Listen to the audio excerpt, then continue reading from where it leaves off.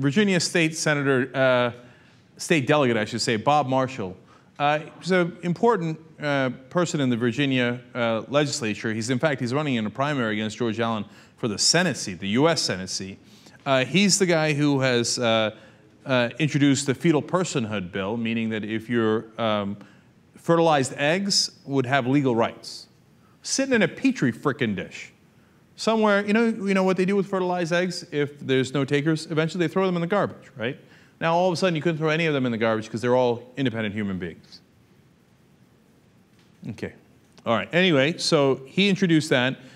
He's the one that introduced the transvaginal ultrasound, okay? Remember in Virginia they were going to make women do transvaginal ultrasounds, literally force them to be penetrated to do these ultrasounds if they were going to go have an abortion. And then it became so controversial that even the Republican governor walked away from that bill. That's this guy, okay? So he is now blocking Tracy Thorne-Begland's position on the General District Court.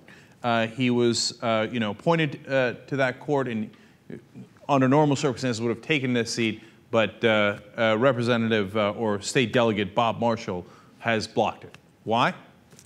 Because he's gay.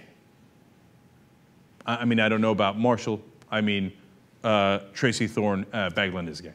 And he's open about it. He doesn't hide it. He's not a hypocrite, et cetera. He just happens to be a gay American. And apparently, if you're gay, that's it. No way, no way. You can never be a judge, according to this Republican in Virginia, influential Republican. He says, not only is this guy gay, but he says he's, quote, an aggressive activist for the pro-homosexual agenda. You know what that means? How dare you come out of the closet? What are you doing? Look, if you were in the closet and you were pretending to be straight and you were really, really embarrassed and guilty about your existence and your identity, well, then maybe I wouldn't automatically be against you. Probably I would, but, at least I'd have a consideration. But you're actually gay and saying that gay people should have rights. Pro-homosexual agenda. I cannot believe you're an aggressive activist for your own rights.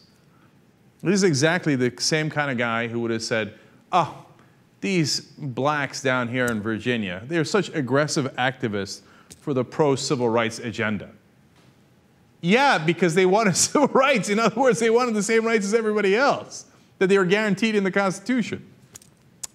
And by the way, this gentleman, Tracy Thorne-Begland, says, look, I'm going to recuse myself in any case where my impartiality would be questioned.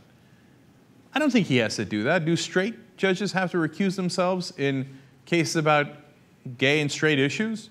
Have you ever heard of a judge saying, oh, well, this issue on straight marriage versus gay marriage, well, I'm straight, so I'm obviously biased, so I can't rule on it. Never, right? So why does a gay judge have to do it? But anyway, this guy's willing to do it anyway. It doesn't matter. It doesn't matter, man. To Republicans, it doesn't matter what you do. If you're gay, they hate you. They hate you. They despise you. They're going to discriminate against you in every way, shape, and form. Go ahead, gay folks. So vote for Republicans. See how that turns out. Some of them are still donating to Republicans. Genius idea.